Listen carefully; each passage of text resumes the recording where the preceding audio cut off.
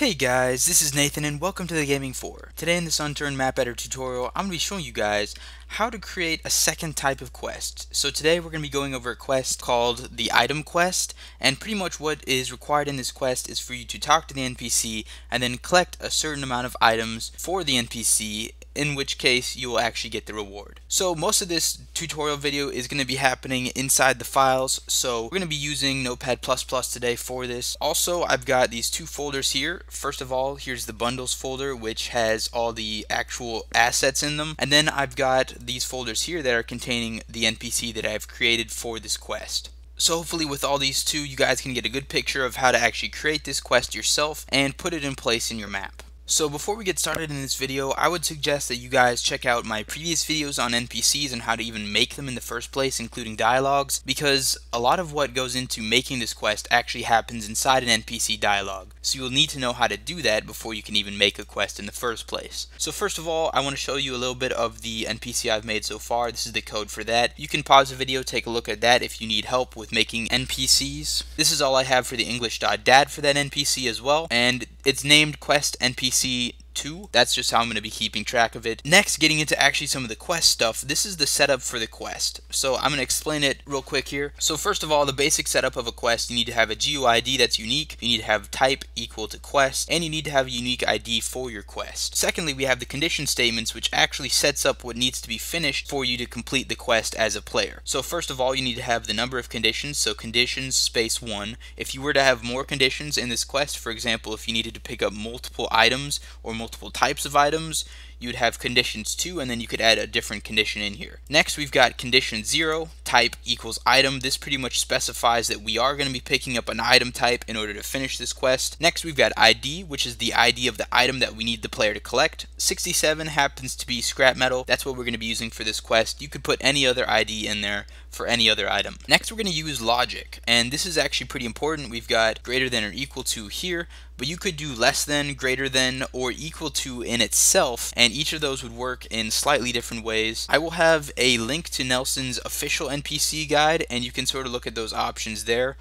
But for now, we're going to be using greater than or equal to, and then the amount of 6. So the player needs to collect greater than or equal to 6 metal scraps in order to finish this quest. Something else in here that you do need to add as well to your quest is that you have condition 0_reset. This is really important because after the quest is over, this removes the 6 metal scraps that you will have turned into the NPC. Now, you don't have to have this in here if you don't want the metal scraps to be removed. So for example, let's go back to the world here and let me accept this quest. So we've got a little bit of dialogue and I'll run you through that. And on the side you can see collect metal scraps 0 out of 6.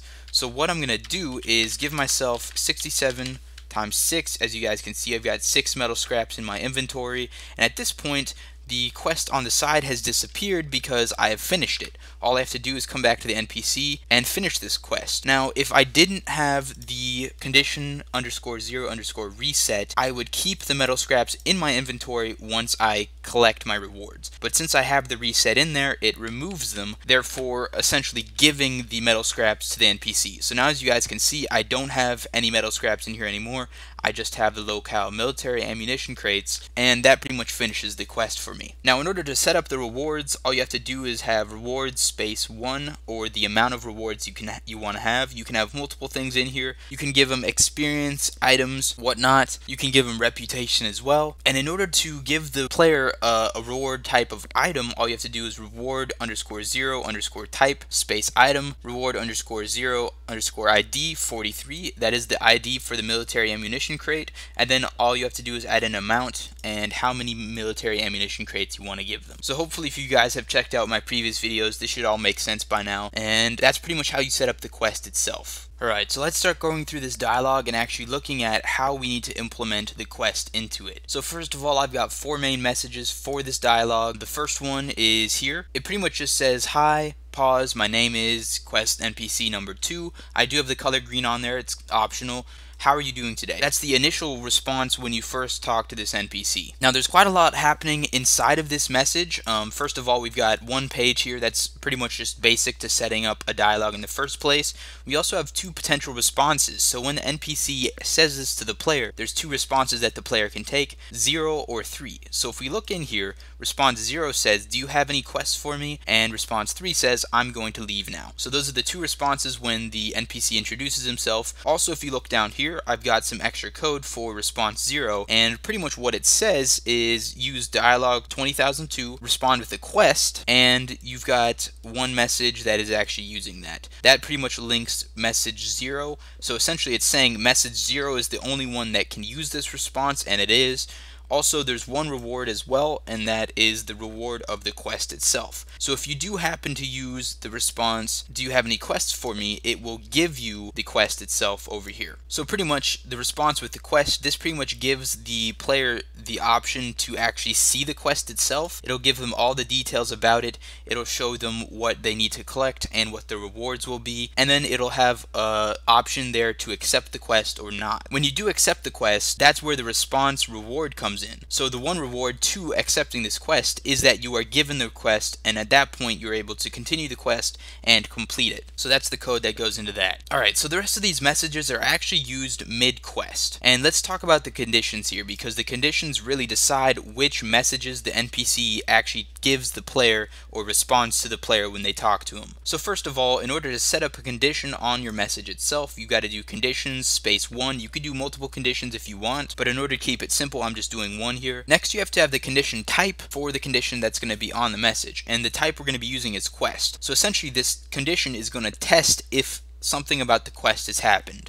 And so the logic for this is going to be equal, and what we're checking is that the quest ID of 20003, which is the quest that the NPC will give the player, is at a status of none. So if the quest is equal to a status of none, then the player will be able to see this message from the NPC. So essentially, if we haven't started the quest, the NPC will introduce himself as this. And that's pretty important to have that. So for the rest of these messages, each of them will have some sort of condition added onto them. For example, this is the condition that happens when the quest is active, the status is active. This is the one where the quest is the status of ready to be completed but not completed, and this is the one where the status is completed and you can't start it again. So look through here. If you're confused about this, try to copy paste it pretty much into your own NPC's dialogue, and then look at how that actually functions inside the game. Next, I want to talk about what actually happens when we've got the response dialogue here. There are actually dialogues 20002 and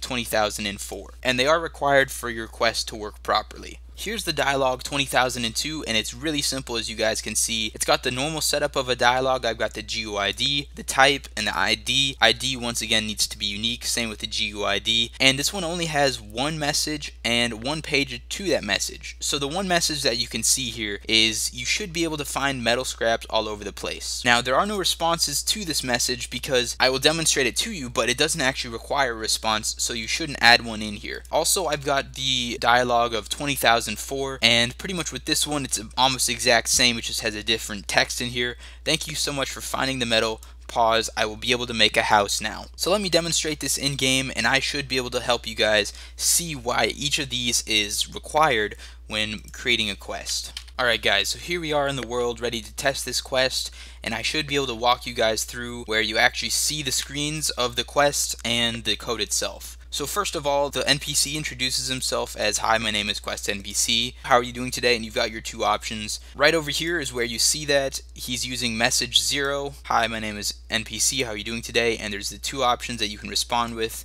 0 and 3. And you can see that these are set up with that bit of code right there. Now, something else to keep in mind is that the only reason this is showing up is because you haven't started the quest 20003, and because you haven't started it, the status for that quest is none. So next we've got our two options here. If I press this one, it's just going to exit out of the conversation, and I just have to go back into it. Also, as you guys notice, there's an exclamation mark here, and the game does this itself in that if you're about to respond with an answer that's about to give you a quest, it'll have this exclamation mark. So next we have this screen here, which actually pulls some information from the English.dat for your quest. So first of all, the English.dat for your quest needs to have a name, kill zombies for quest NPC, I actually need to update that. That was from my last video, so if I wanted to change that, all I'd have to do is change this here, collect items for NPC 2. Also, we've got a description. This is outdated as well. The zombies around here have become dangerous, wipe them out.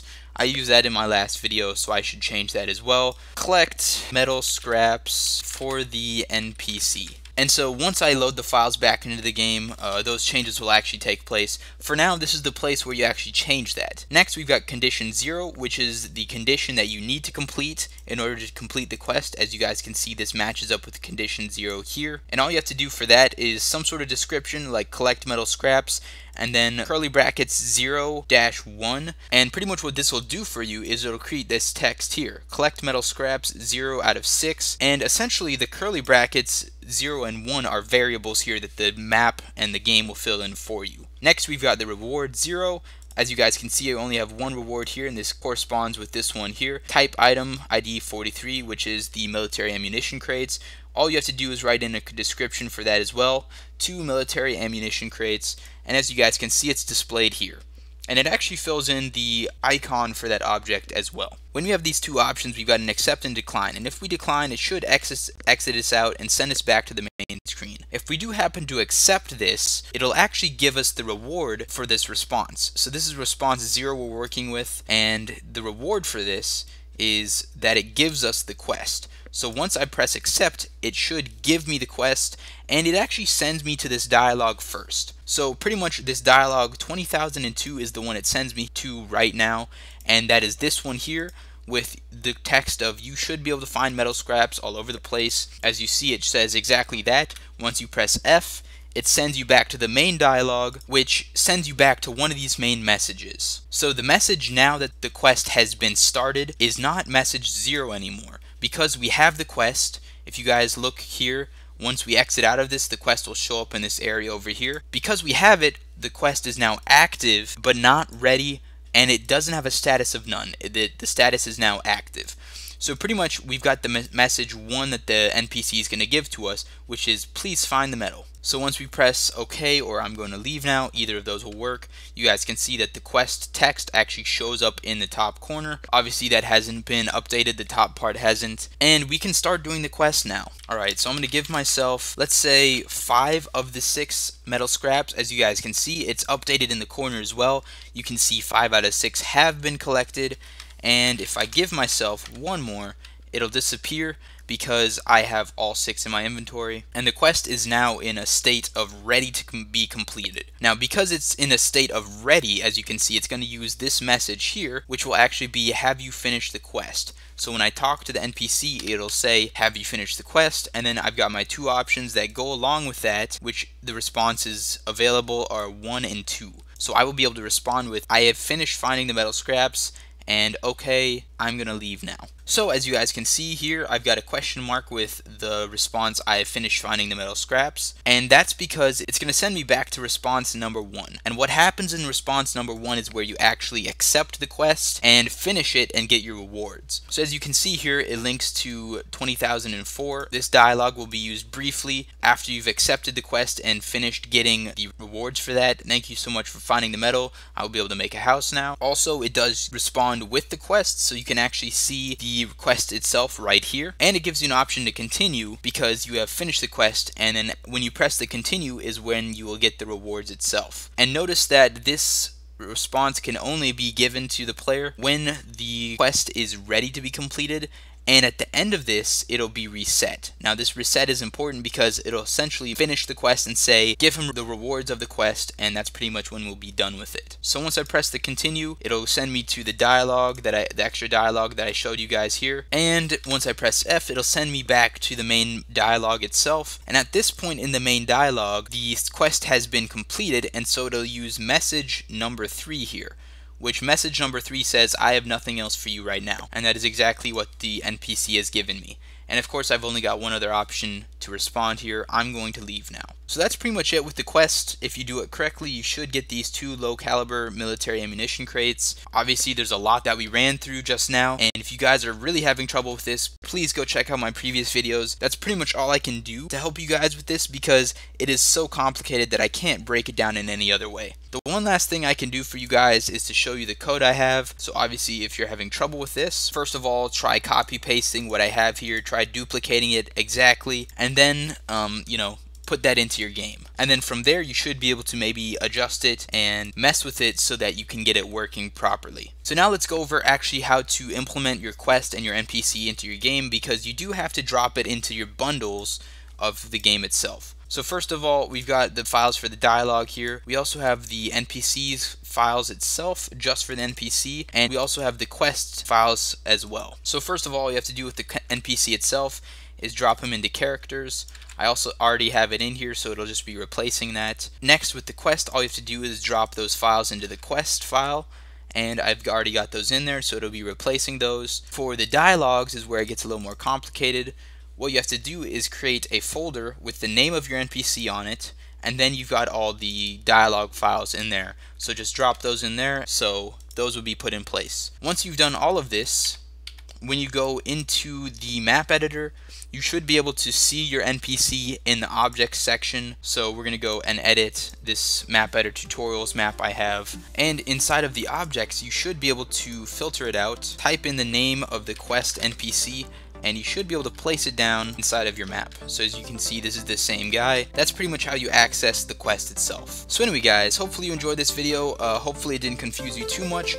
And those are pretty much the basics of setting up an item quest. Anyway guys, thank you so much for watching. Please like the video if you enjoyed it, and please subscribe if you want to see some more.